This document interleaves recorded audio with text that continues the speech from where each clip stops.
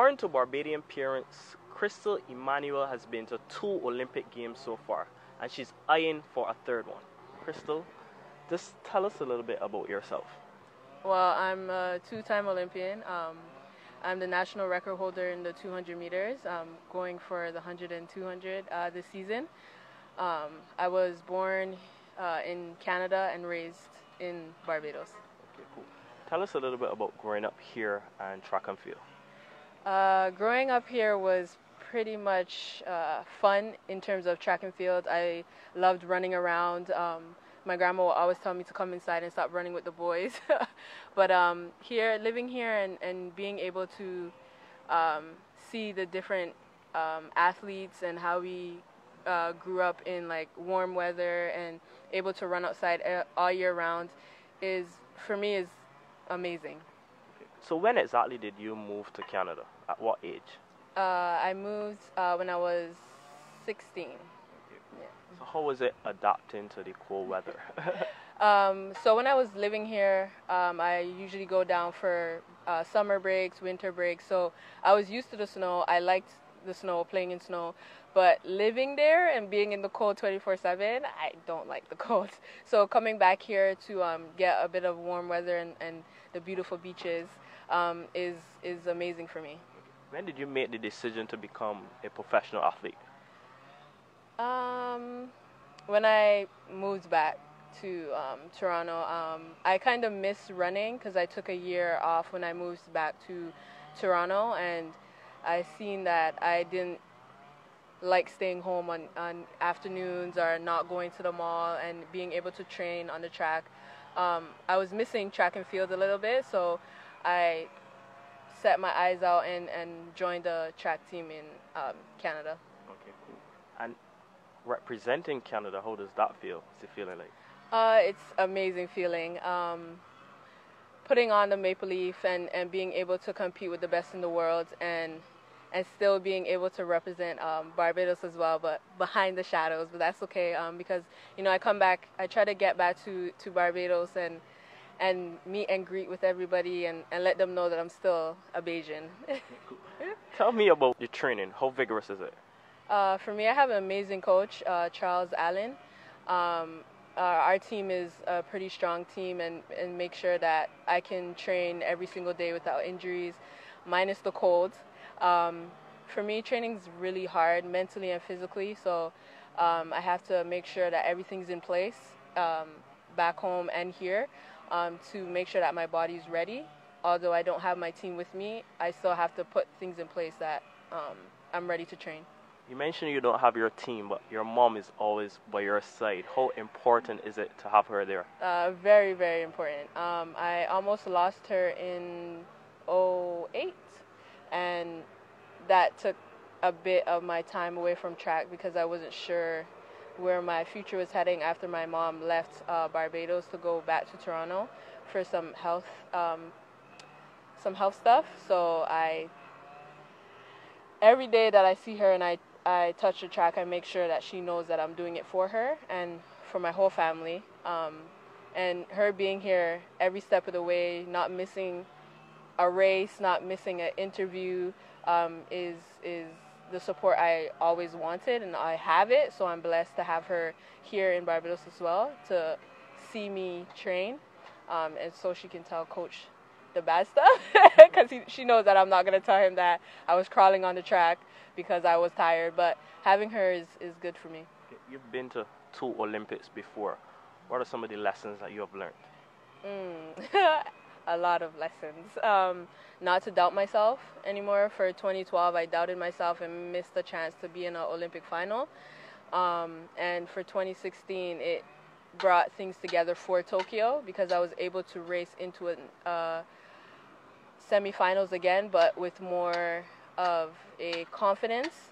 And also, I raced all the way to the end and not doubt that I could make the final. So in Tokyo, I'm hoping to see myself in that final.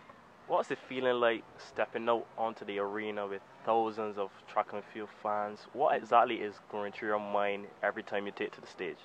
For me, it's my execution and what my coach practiced and taught me to do when I step out there. And then hearing that we have so many fans that are cheering us on, it gives me more a good feeling and to perform at the best I can with the top in the world. And when I step out there and I look into the crowd or I can hear the crowd, it's like, okay, it's showtime. Give them a show and let them see that what we're working so hard for each and every day. You would have competed against the likes of Elaine Thompson, Shelly-Ann Fraser-Price, and Dina Asher-Smith. What is it like standing next to these guys in blocks?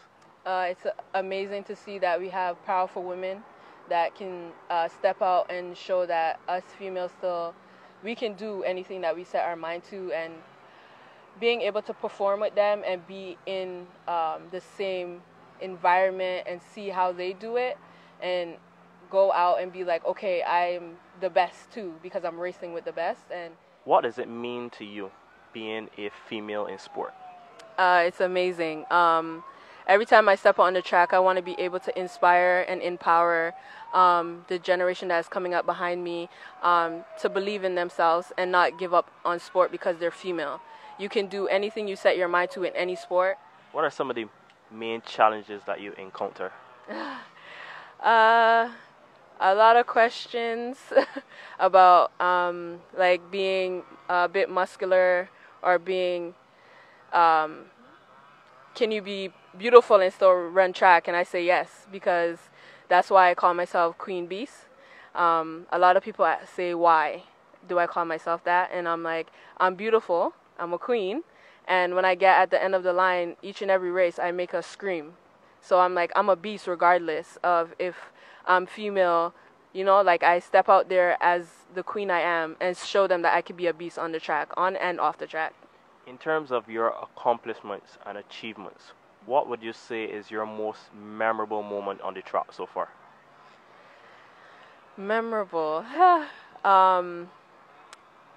I would say,